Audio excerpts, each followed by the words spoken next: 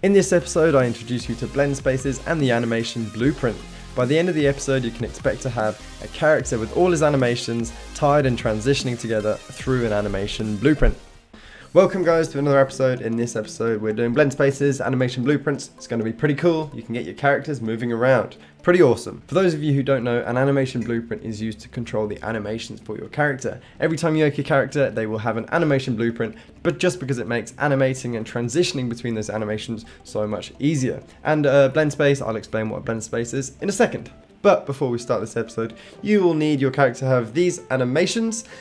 If you don't have those, go watch my animating video and quickly whip them up. You will also need to import them into your program, so if you don't know how to do that, watch my importing video.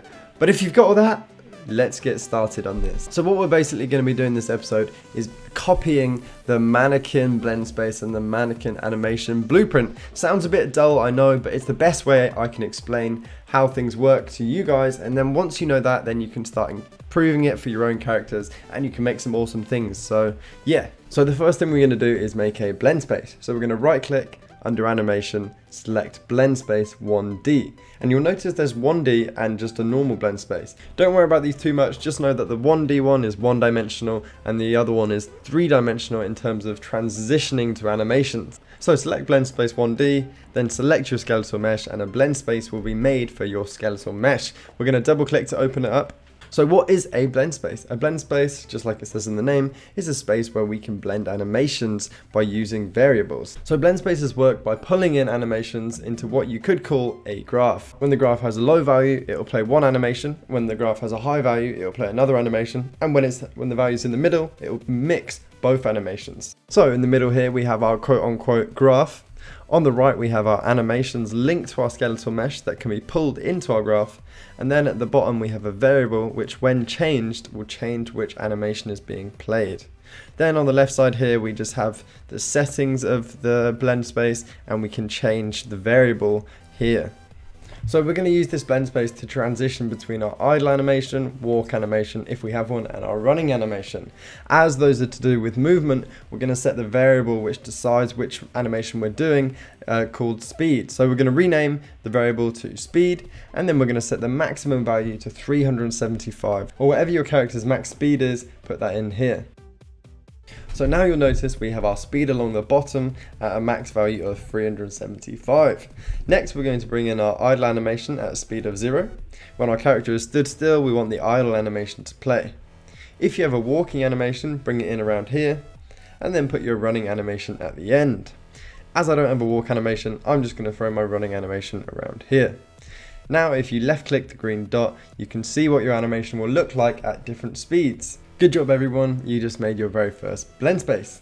Now we need to create an animation blueprint for the rest of our animations and to tell the Blendspace what the value of speed is, because at the moment it's just a variable which isn't being changed. So we're going to right click in our content browser, under animation, create an animation blueprint. Select your skeletal mesh again and then double click to open this up. So the animation blueprint consists of two parts, the anim graph and the event graph. So you've seen an event graph before, but let me explain what's going on with this one. In the top left, we have our preview of what animation is being run. Bottom left is our variables, functions, same as a normal blueprint, but if you accidentally close the anim graph or the event graph, if you double click them there, you can reopen them. Top right is our details section where we can tweak certain details. And in the bottom right, we can tweak certain variables and values to see how changing these variables affect which animation is being played. And in the middle, instead of our event tick, we have event update animation, which will consistently fire off events when an animation is being played. And the node below it is just getting our character, so whichever character you're making this animation blueprint for, that node is just retrieving the character value. So the first thing we're going to do is actually copy some nodes from the mannequin animation blueprint. So find your mannequin animation blueprint, open it up, and copy everything from the event graph and paste it over to your character's event graph. You'll notice that we're actually missing two variables. So in the bottom left, create variable and make a boolean called isInAir, then make a float called speed. Okay, so what are these blueprints actually doing? So we know the event blueprint update animation is just like an event tick. This will be constantly firing while an animation is playing. IsValid is just checking if something exists. So we're checking if our character exists, and if the character does exist, as we've got our character reference, we can get the movement from it, and we can check if the character is falling through the air, and if the character is falling through the air, we can set is in air to true. Then, with the variable we created called speed, with our character reference, we can get the velocity, basically turn that velocity into a float, and then set the speed. So this is constantly updating the program, letting us know if the character is in the air and what speed the character is moving at. So now let's go on to the anim graph. And as I said before, the anim graph is used to control the character's animations, and it does this in states. So a state is basically an animation, or a group of animations with some functionality behind it. Depending what variables are what, or depending what situation your character is in, depends what animation its output is. So right click and click Add New State Machine. Double click to open this up.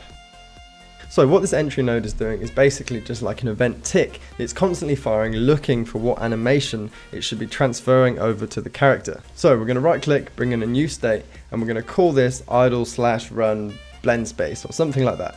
And what we've just created is basically a node which can play an animation or play a blend space. So we're going to double click to open this up, and we're actually going to put in our blend space. So right click, type in blend space, and bring in your blend space, then hook it up.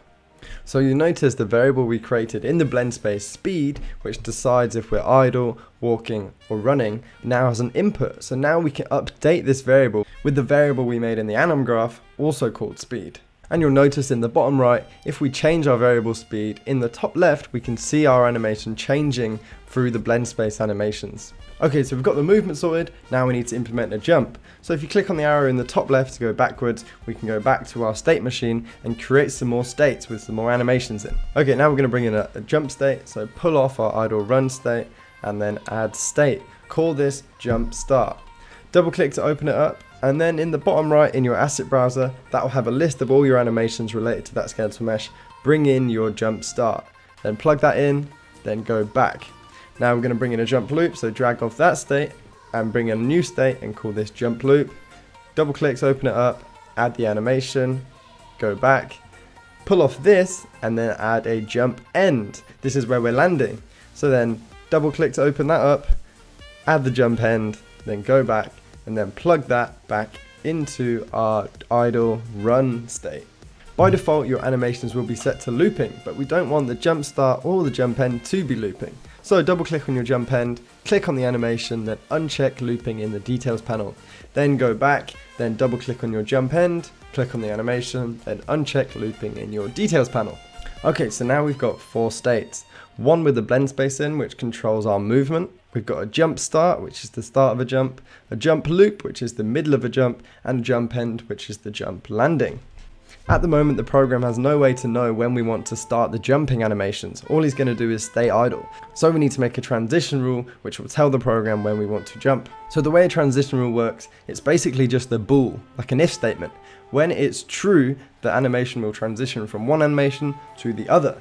So we want the character to start his jump animation when he's in the air. So if we bring in our in the air bool, when that's true, he will start jumping.